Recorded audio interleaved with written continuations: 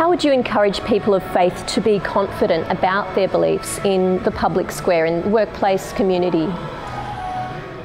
I'd like to point to the example of a famous police chief we just interviewed in Canada. His name is Devon Clunis, and he just announced his retirement, and I felt it would be a great moment to go in and talk to him publicly about his faith.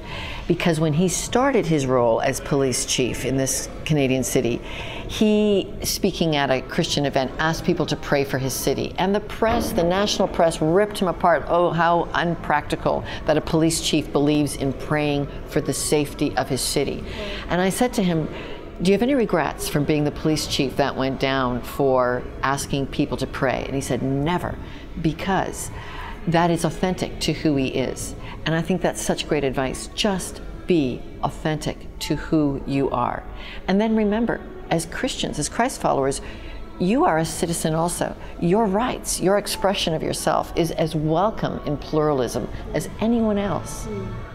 One last question, Lorna. What advice also would you give to Christians on how they can have difficult conversations with people, their friends, their family, about the issues they disagree on, and yet still keep, I guess, kindness and friendship at the centre?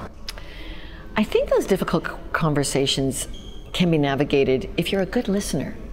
And that takes time to listen. And sometimes your opinions change as you listen and you hear what reality is for people.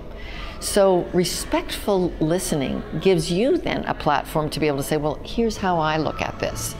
Or have you ever thought of it this way? Or what if we tried it this way?